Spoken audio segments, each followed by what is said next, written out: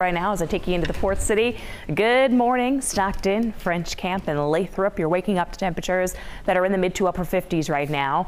We'll get into the mid 70s around lunchtime today in your valley planner. And winds, they're light right now. We will start to see those winds picking up about northwest, about 5 to 10 as we head through the afternoon, with daytime highs in the upper 70s. A few spots topping out at about 80 degrees. So yeah, there's not much in the way of wind you're feeling right now in Stockton. It's an easterly wind at 5. The strongest wind I have here on the map featured is Fairfield, where those winds are onshore at 14 miles per hour.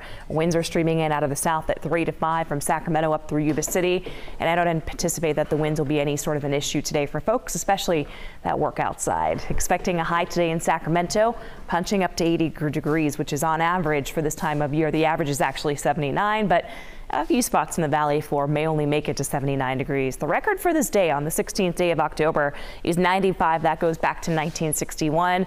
And I want you to think in terms of record temperatures, because now we're in the 90s for this time of year. And it is very evident we could be close to record heights as we get into Thursday this week.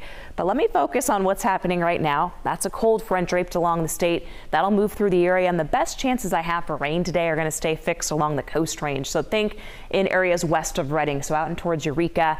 That'll be the best area that could see maybe up to a half an inch of rainfall.